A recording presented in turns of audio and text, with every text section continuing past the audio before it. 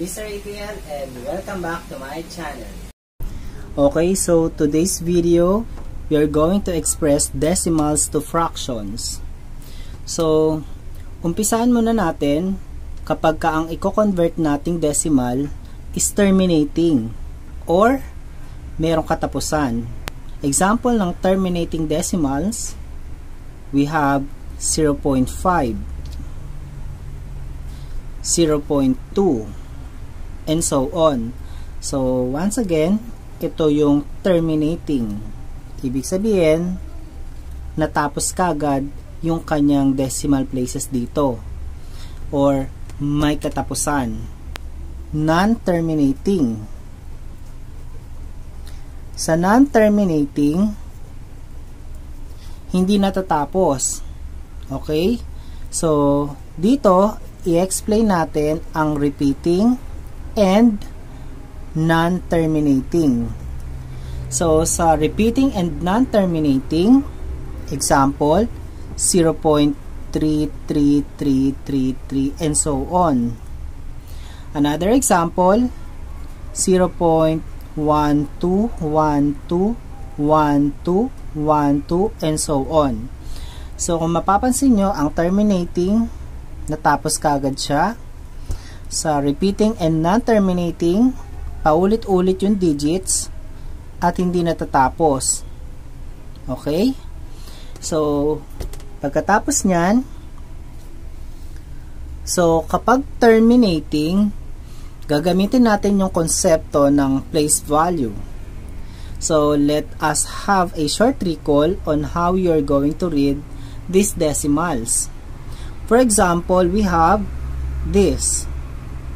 Okay? This is read as 5/10. Tandaan nyo, nag-i-start ang place value ng decimal with tenths.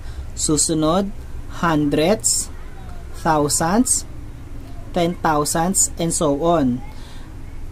Kaya, kung ito naman ang babasahin natin, this is 56 hundredths. 56 hundredths. Kung isusunod natin ito, 567 thousandths. Yung nag-e-end sa THS. And then, isunod natin to, that is 5,678 10,000ths. Okay? So, ito naman ay 2/10. Kung meron tayong dadagdag dyan na 5, 25 hundredths. Kung magdagdag tayo ng 3, 253 thousandths, and so on. Okay? So, let us convert terminating decimals first. Example number 1. Convert 0.7 to fraction or convert 7/10 to fraction. So, paano ulit siya basahin? 7/10. Or ibig sabihin, out of 10, 7. So, that is 7/10. Okay? So, 7/10 is 7/10. So, therefore, this is the fraction form. Okay? Next. Example number 2. Convert 35 hundredths to fraction. So, 35 hundredths. Ibig sabihin, out of 100, 35. Okay? Then, reduce this to its lowest term by dividing by the GCF of 5. So, 35 divided by 5 is 7. 100 divided by 5 is 20. So, therefore, 35 hundredths is 7/20. Okay? Example number 3. Write 0.3333 and so on to fraction. So, this is an example of repeating and non-terminating decimal. So, the first step is to let x be equal on 0.3333 and so on. Okay. So, if you're going to take a look at the given decimal, there is only one repeating decimal place, so we need to multiply it by 10. Kapag dalawa naman ang repeating decimal place, we will need to multiply it by 100. Pag tatlo, 1,000. Pag apat, 10,000, and so on. So since na isa lang, multiply natin by 10, that will become 10x equals to, magmumove lang yan ng isa, so magiging 3.3333 and so on. Okay. Next step is to subtract by this equation, by the equation number 1. Okay, so 10x equals 3.3333 and so on, by x equals 0.333 and so on. If we are going to subtract, this will become 9x. And this will become, as you can see, magiging 0 na to lahat, no? So 3 minus 0 is 3. Okay, then solve for x. So solving for x, we need to divide it both sides by 9.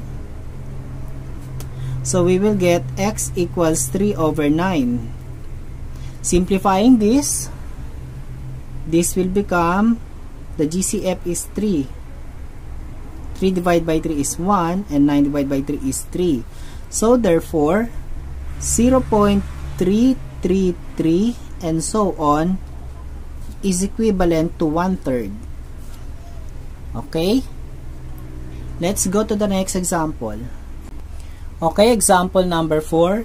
We will express 0.454545 and so on to fraction.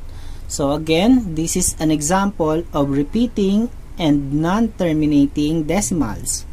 So, ang gagawin natin, let x be equals to 0.454545 and so on. This will be our equation number 1. So, let us create our equation number 2. So, to do that, ilang repeating decimal place meron tayo? So, as you can see, yung 4 and 5 ang nauulit. So, kaya meron tayong 2 repeating decimal place. So, we have 2 repeating decimal places. So, we are going to multiply it by 100. So, 100x equals to 45.454545 and so on. Move mo lang to ng dalawang places.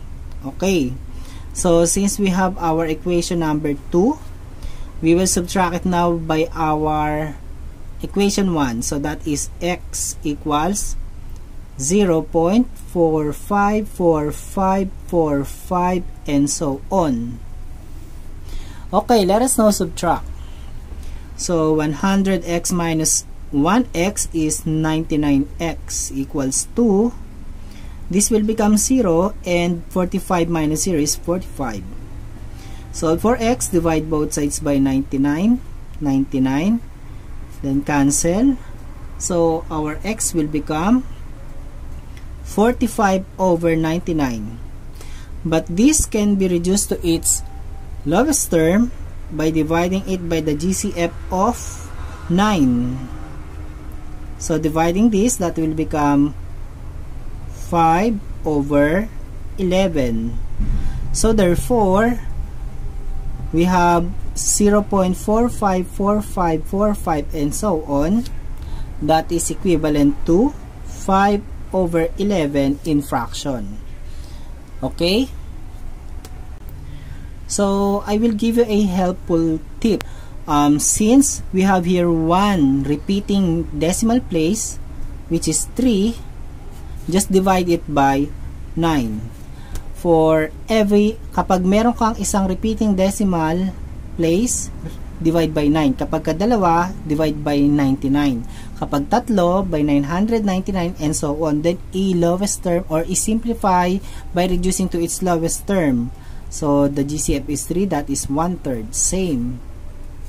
So, in here, so, kung titingnan mo, meron kang dalawang repeating decimal places. So, divide by 99. At ano yung dalawang repeating decimal places? It's 45. Okay, then reduce by its lowest term by the GC, then divide it by its GCF, but that is 9. Divide them, that will become 5 over 11. So we will get the same answer. Okay, so that's all for today. I hope you enjoy learning about expressing decimals to fraction. And before I end up my video, I would like to give my special thanks to Mr. LB and Dalikan, and I hope you learned something. Goodbye.